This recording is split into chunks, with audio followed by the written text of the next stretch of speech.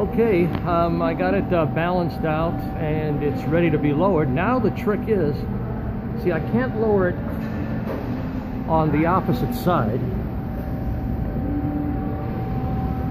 because there's no room here. The lift is in the way. Otherwise I would have lowered it right on this side. And I can't push the engine hoist either way because of the rolling jacks. They're at their extension, and I can't come this way. And I can't come this way to bring it out there and lower it that way. So I'm stuck with trying to pull this forward with about 400 pounds on top. It's going to be tough, but I got to do it. So this has to come out this way, then I could lower it on this side of the piston, on this side of the frame. So as you can see, it's on an angle, so I have to pull this, and I'll do it.